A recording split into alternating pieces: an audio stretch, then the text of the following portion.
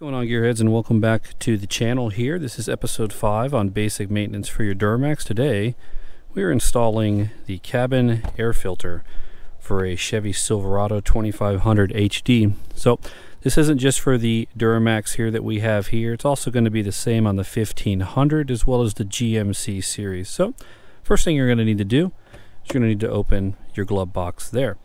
Let's look on the left hand side. On the left hand side of the glove box here, there's a tab. You're going to click that over just like that. Next thing you're going to do is you're going to grab here, okay, and on this side you're going to push together and you're going to pull down. That glove box will come right out. So go ahead and set that aside there.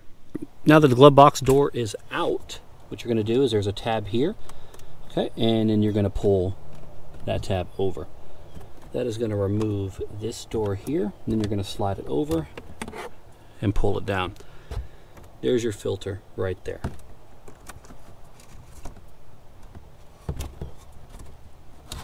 Now take your new filter, put it right back where you just removed the old one, and slide it right back in there. Take that door you removed, it's going to go right on just like this, and it's going to click in like that. Alright, so here's the old filter we took out. You can see it's definitely got some dirt on it.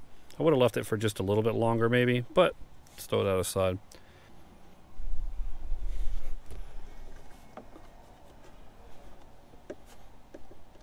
And then push together to clear, and that's it.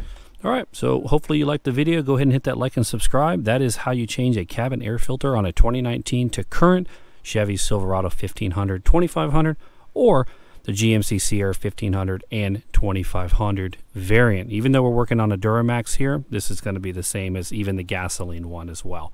Hit that like and subscribe, and I'll see you next time for episode 6.